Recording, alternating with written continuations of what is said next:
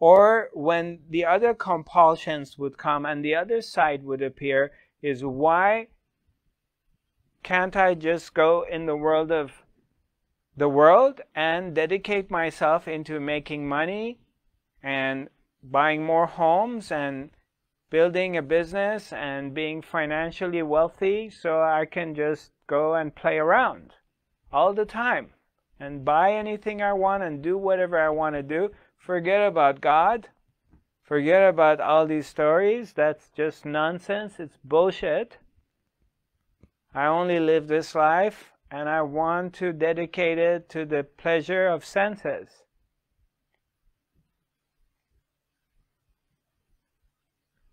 So I'm being torn in this transaction in between these two worlds.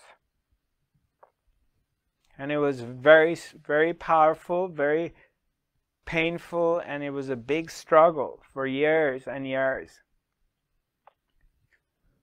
Then awareness started to come. As the mind became more quiet, awareness started to increase.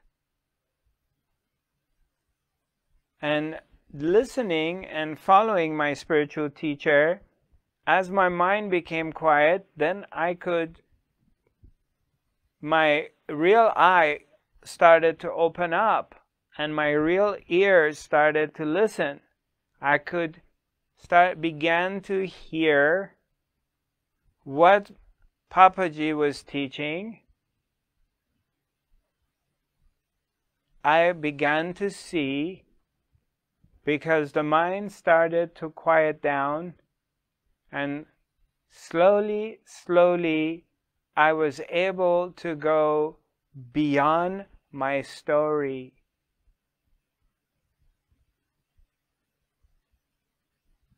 Going beyond the story.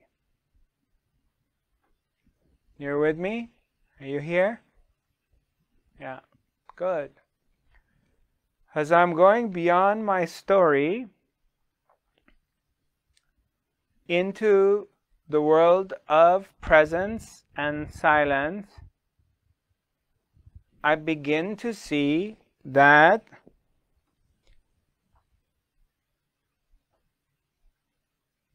through the grace of my teacher, because I feel like there was no way in the world I could have come to this awareness if I had not met my teacher, and if I had not surrendered to my teacher. I feel I would have never come to this, and I would be running around the world, banging my head against this wall and that wall, and suffering ultimately, being happy when I got what I wanted and suffer when I didn't. So Papaji always used to say, you are an expression of the Absolute. We are an expression of the Absolute. And he was saying it in different ways, but it wasn't clicking. And as the mind is becoming more quiet through his teachings, because the teaching was all about be quiet, keep quiet, he used to say, keep quiet, be silent.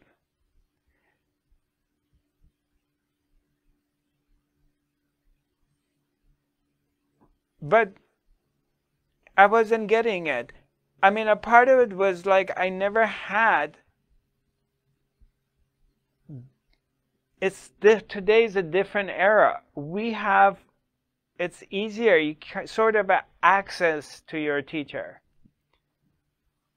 Then it wasn't like this. It was a different story.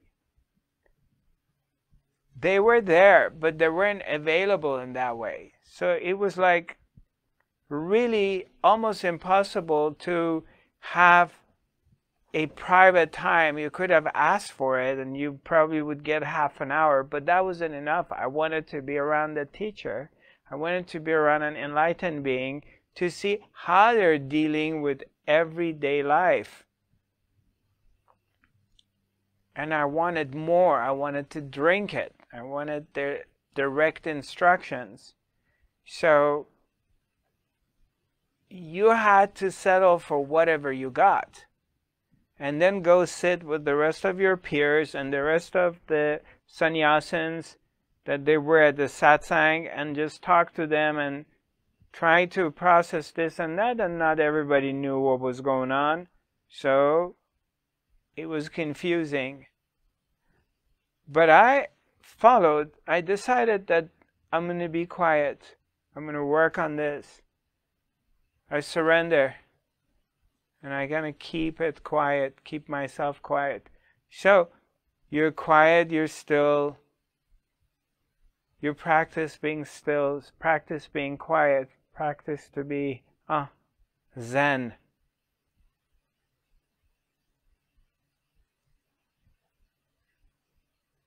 And you go beyond the mind activities. And then I started to see and realize that I am an expression of the Absolute.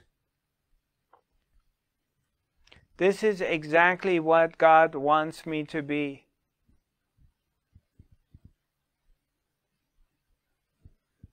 My craziness, my desires for being worldly, and my desires for being godly. This is exactly what existence, what the Spirit, Her Majesty, the Supreme Being, wants me to be. This is actually God itself, appearing as a human being. His name is Zarathustra. And now Her Majesty is expressing itself as Zarathustra, with all of his wisdom and his craziness. They're all in one package.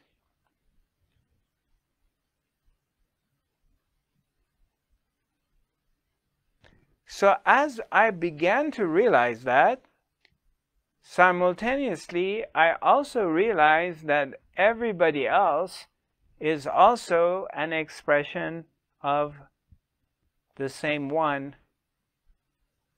Everybody else is an expression of the Absolute.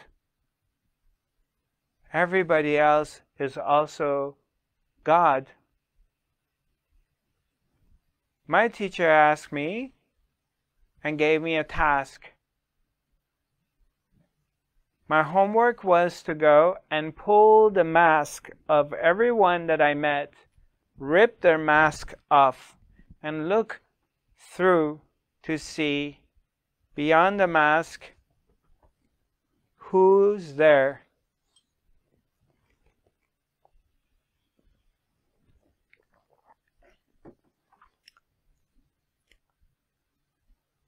A tremendous revelation took place. A shocking truth revealed itself. It revolutionized my spiritual career and my spiritual development. As I pulled the mask of everyone that I encountered, I was shocked to see. I was like, oh my God, no. Every time was like, no, oh my God. Behind the mask of everyone that I ripped, whether they were nice or they were angry or they were pretty or attractive or not, or seemed violent or vicious or friendly, beyond every mask that I pulled, I saw the same one. It was Her Majesty, the Supreme Being, in disguise as different people.